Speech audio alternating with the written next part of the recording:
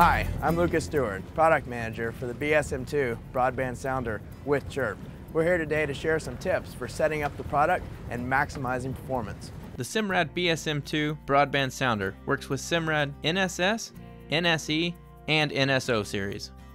Utilizing continuous wave chirp technology, BSM-2 delivers 5 times better target separation, superb clarity from surface to bottom, as well as extreme depth performance. In short, the BSM-2 Broadband Sounder module is a leap forward in fish finding technology and an advantage at every depth.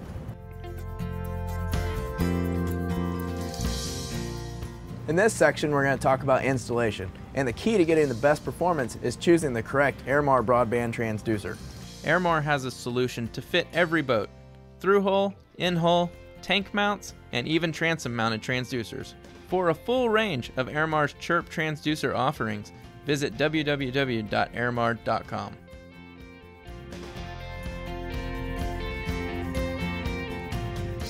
The key to getting the best performance is to connect the transducer ID wire.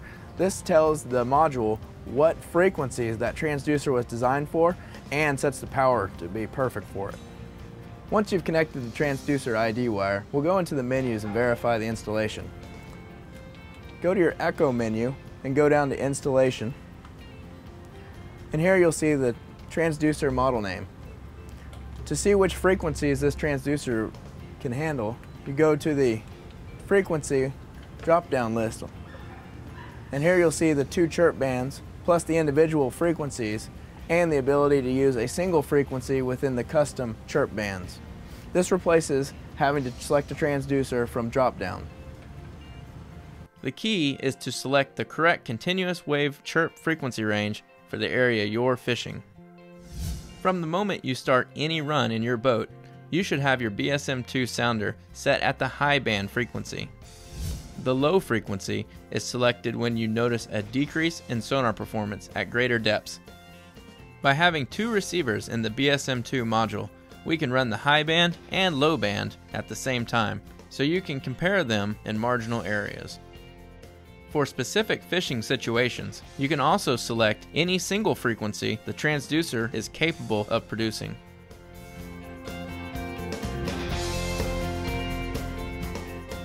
The first feature to adjust is clarity, so you can minimize the amount of clutter on your display without losing key targets.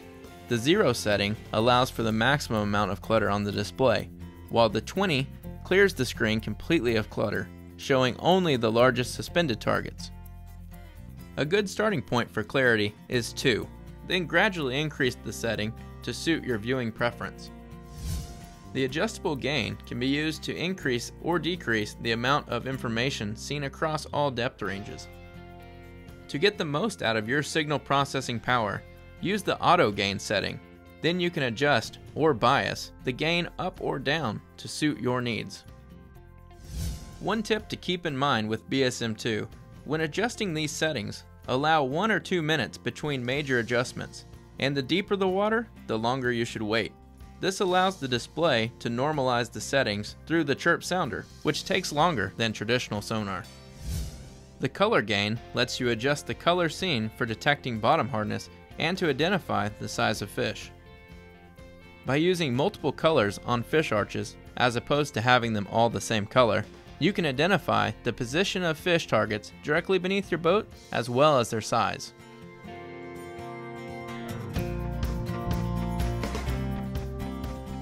Color options with the Simrad NSS, NSE, and NSO series can play a key role in getting the most from your BSM-2 broadband sounder.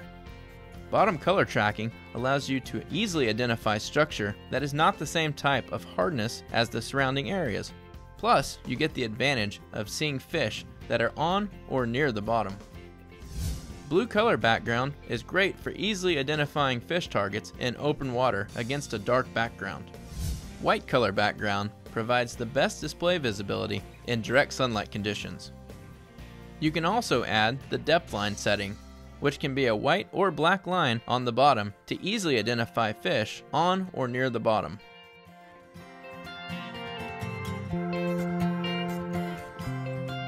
Split screen zoom allows you to have a view of the entire water column, plus a magnified view of the area you're most interested in. You can magnify or zoom up to 8 times the view of the entire water column. You also have the ability to scroll up and down the zoomed range throughout the water column.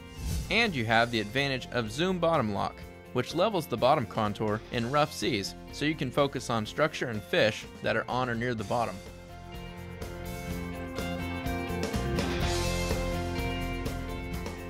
Using custom upper and lower limits is an exclusive feature only found on the Simrad NS series. Setting a custom upper and lower limit is ideal for trolling tactics when you want to selectively choose and monitor an area or range within the water column.